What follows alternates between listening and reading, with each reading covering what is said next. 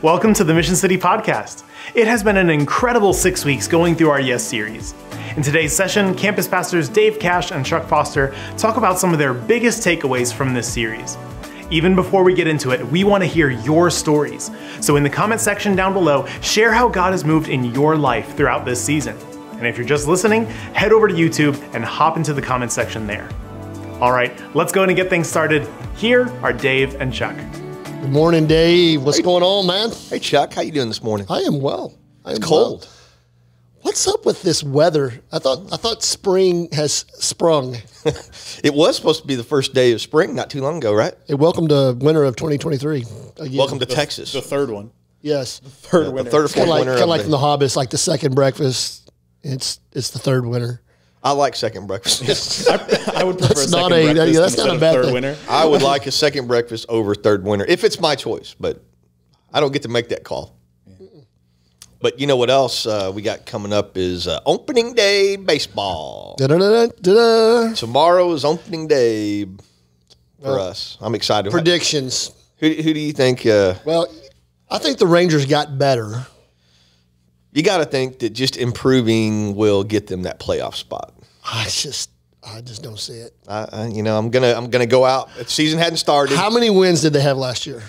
I was like 60 something or whatever. They may get to 80 wins. I think they'll. You get three. They have actually four new starting pitchers. If each one of them just wins 3 or 4 more games, that puts them in close to what the wild card would be. So that's what I think. I don't think they're going to challenge for the West Crown this year, but. Oh, well, because they're going to go through the Stros, baby. Yeah, and they're not gonna... it's hard to beat the cheaters. It's hard to beat people that are allowed to cheat all the time.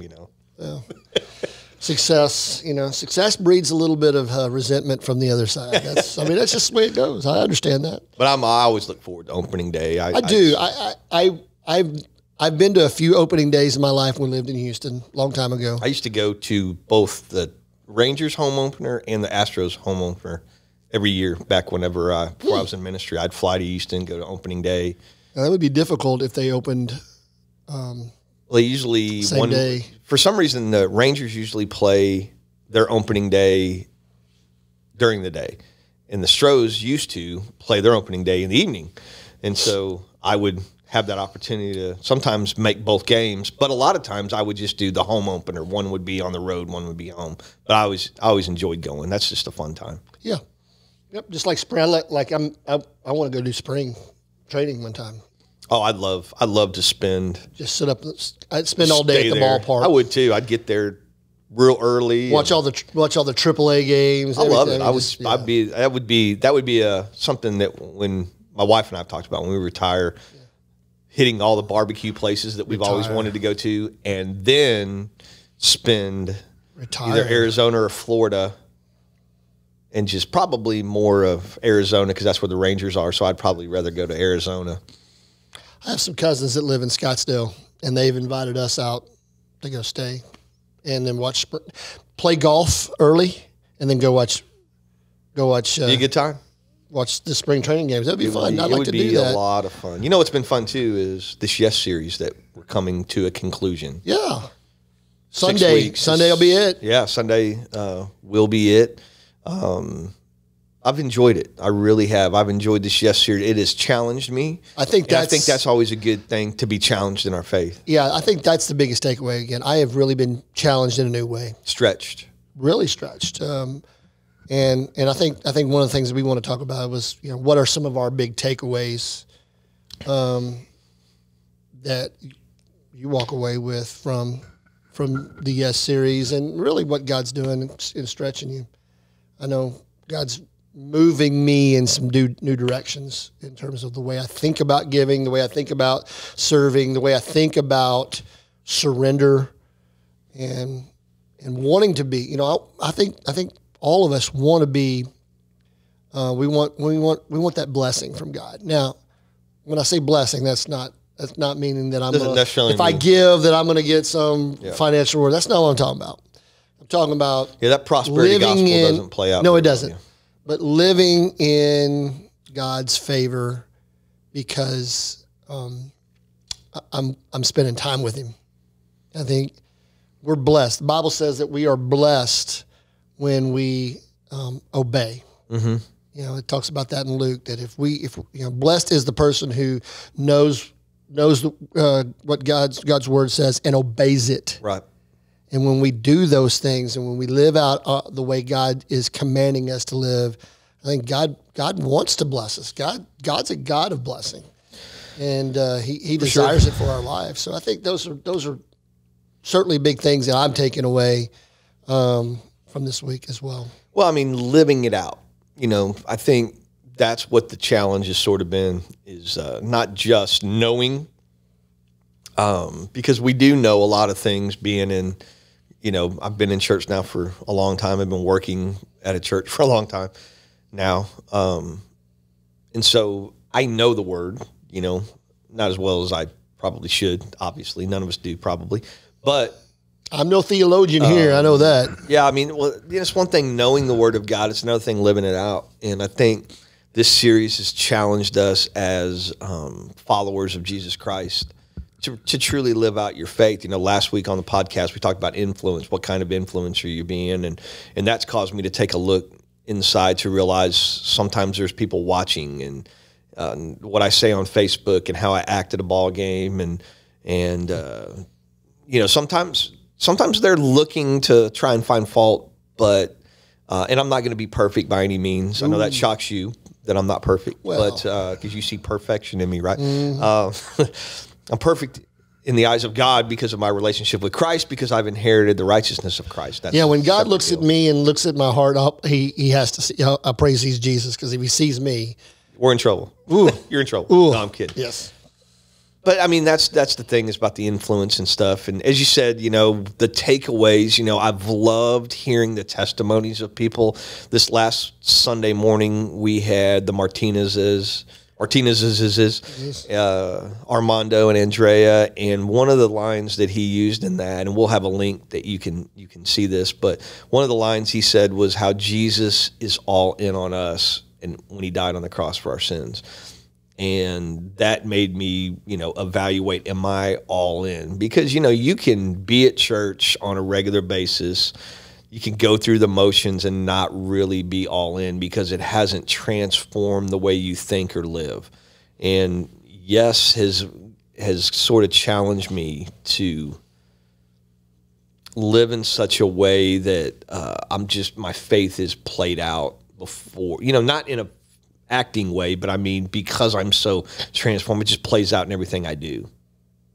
Well, the gospel has that effect. I mean, the transformation. It's transformative. You cannot read God's word, hear God's word, be around people who are in God's word and not be transformed by it, because we're not standing still in life, right? And so I've always learned that, hey, that when we are learning and we're trying to wrap our brain and our heart around something, it's going to affect everything that we do. And so if we're putting our mind on things that are not of God's word, we're being transformed by that. And then I firmly believe that if we'll spend some time in God's word, if we're obedient to that, and the transformative power of the gospel it's incredible, and you see it play out in our lives, and I think that's what's happening in Yes with me, is because my yes wasn't just about giving; it's about, hey, I'm going to spend more time in God's word. Yeah, it's about surrender, not it's just surrendering everything. Like I thought, I read God's word, I read it all the time. I mean, it's what I do. I enjoy doing that.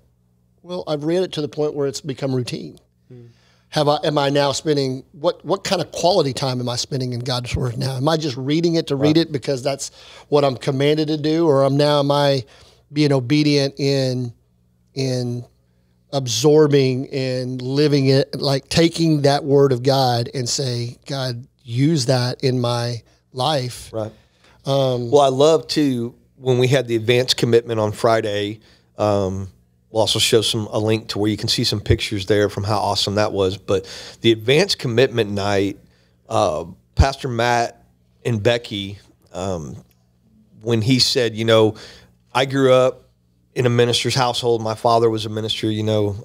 Matt's dad, Ron Serber, was a great education minister at some churches and so forth, and just a very godly man. And Matt's parents brought them up to teach them tithing. Becky's dad was the pastor at First Baptist Lake Jackson for a long time. So they grew up, hey, you tithe and you give. And one of the things they talked about is like, that's something that we always did. We didn't even think about it anymore. And so it had become what you had said. It was like just the box you check off, or just normal routine. And they talked about how they were challenged to really take a look, and they talked about they didn't go on a ski trip this year, and they didn't do certain things because they wanted to lead out. And that's what I love about the leadership at Mission City Church, is they don't just talk about it, they live it out, as I was talking about earlier. And I love the fact that he said we were challenged and we decided that's what we were going to do. We were not going to take these vacations. We're not going to do these in order to reach more people with the gospel, plant more churches. And we look at our next gen ministry with students and kids, and just the fact that we want to add to the staff and add to our buildings and create a more dynamic ministries that reach more students and kids for the gospel of Jesus Christ. And so I love that we heard that. That was a big takeaway for me, to hear our pastor talk about how routine his giving had become and how he was convicted in that. Yeah, and I think you and I would both agree that it can become quickly routine. Yeah, you can set it up to where you're just shooting that text, Mission City to 77977. That's what we do. We're just like, boom, blink. And this has challenged us, because my wife was talking about how whenever she used to make out the checks for our giving, we would pray over that check, and then we would turn it in. Now it's become so routine. We're just like, yeah, there it is. But now it's challenged us as well, to go, okay, let's take a look at this. And when we look at the widow and the two mitas, and one of the best quotes from the series too was, it's not the size of the gift, it's the size of the sacrifice. Because right. Some people's gift could look to me like, oh, wow, that's huge. You know what I mean? But to them, it's like, yeah, that was really nothing. Some people's gift doesn't look as big on a spreadsheet, but it's like, man, that was really sacrificial for them. It's like the first church I pastored had a lot of farmers and ranchers in there, and a lot of people that grow up on a farm. If they break even on the year, that's a good year. That was the goal, is to break even. And I actually had people in my first church that didn't turn on the air conditioner and things like that in order to give to the church. They would plant an extra field of cotton or whatever, soybean, whatever, and the money from that would be what they gave to the church, and they would till that ground and everything. And that's how the first church I pastored, got their first piano that the church ever had, was because they planted this extra crop, and that's how they got it. When you think of sacrifice and your love for the bride of Christ, that's an incredible story in itself too. Right. What we give up, and I don't want to say, I hate they use the word give up for God, but the sacrificial things that we do, that we go without a vacation, go without a second car. I've seen families do that, and I'm always amazed by that. Like they put more hardship on their family. I know that you had talked about, it's one of the things that y'all were doing was not eating out as much or at all. Right. Because that had become like the norm.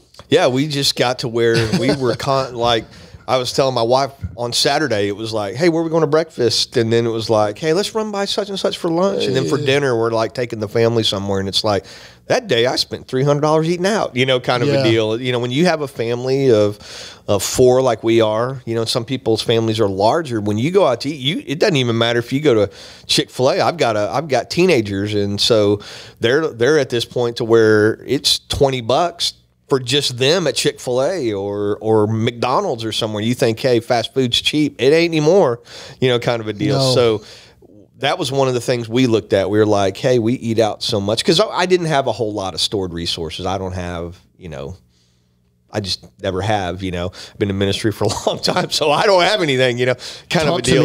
I'm a former teacher. Yeah, I get it. And I'm married to a teacher, so you get it. You got double whammy. We're a double right whammy, so it's like we don't really have that. But that was one of the things that we really looked at, and it was something God had laid up on our heart to just really look at. And so it was kind of funny. We went, a couple of our son's baseball games were like at noon, and we packed peanut butter and jelly sandwiches in a brown paper bag and sat in the stands, and that's what we ate. And, it was like, I left my bottle of water in the car, and most of the time I go, I'll just go buy a drink at the deal. But I was like, I'm just going to hike all the way back to the car, get our water, you walked off that peanut butter and jelly. I did. I got to walk it off anyway. So, but I mean, those are just the things that you think about. And one of the thoughts that I always have is just the souls of eternity. When I look at the children in my neighborhood, and I think about they're going to spend eternity somewhere.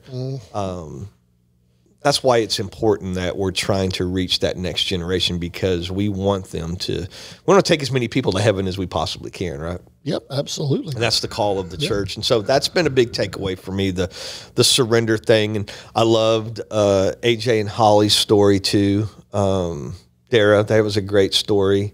Amazing story, and they didn't even get into like a lot of the things that I'm probably not at liberty to tell a lot of their story, but if you only knew what God has done in their lives, in their circumstances. I mean, it's incredible, and I'm moved by that. Those stories move me to want to live more for Jesus, because I see people who are in a whole lot more difficult circumstances than I am, and they're living it out, and trusting God, and having what's really cool. And I think this is one of the biggest takeaways for me is in the difficulties, giving and still finding joy. Right. Because I think if you're not finding joy in giving, if you're being like, I'm doing it out of some sort of duty obligation, then don't give. Don't give. Don't do it. You should find joy in that. Right. And they are finding absolute joy in their circumstance, giving, doing what God's calling them to do. Well, and you heard Mark and Alma White. Oh, my goodness. They talked about, the joy in giving, and you could just tell in both their faces how joyful they are to serve. And Alma, the next week, was in Mexico on a mission trip after that video, and she was there doing Vacation Bible School, and she has a local business, and that she's a business owner, and she took time off to go to Mexico.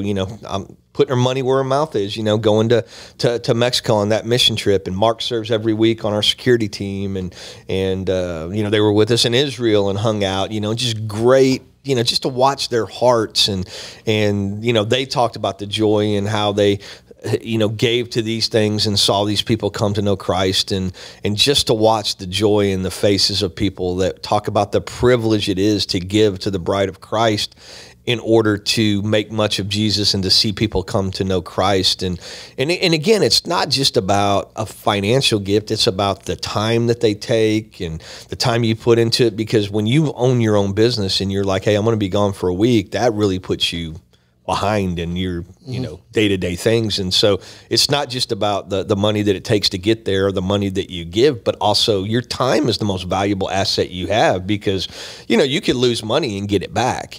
Somebody could break in your house and steal something, you'll buy it and you replace it. You don't get time back. You don't get to get in your DeLorean with with the flux capacitor and go back in time and get that back.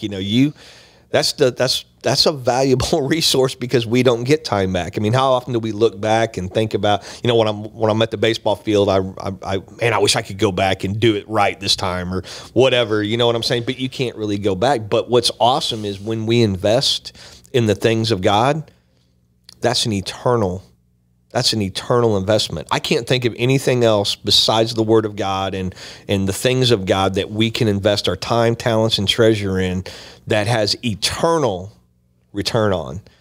Nothing else does. Yeah. You hit the nail on the head about time. The desire to go back is always there, but here's the deal, is because we can't go back, why not right now where you're at, whatever's going on in your life, start now. Right.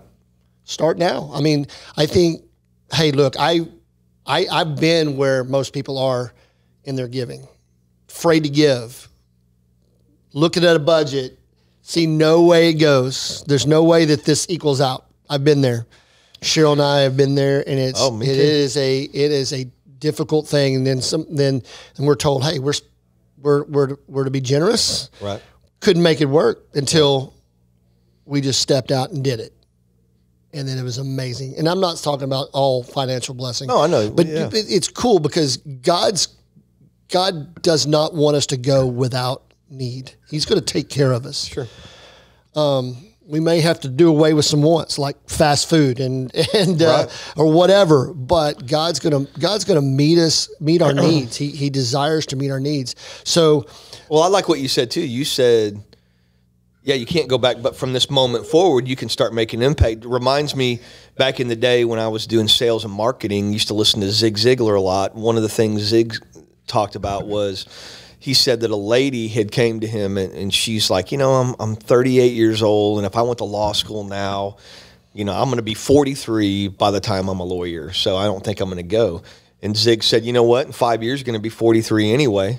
Why not be a lawyer too?